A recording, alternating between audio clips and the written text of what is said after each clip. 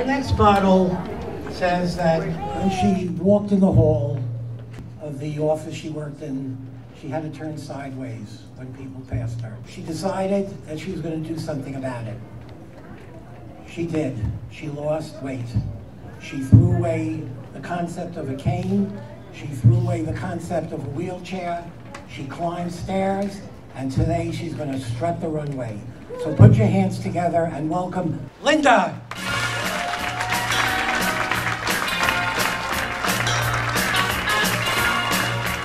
Each one of us here are warriors fighting against obesity, and we're winning the battle. I want to thank Fairfield County Bariatrics. Without them, I would have never come this far.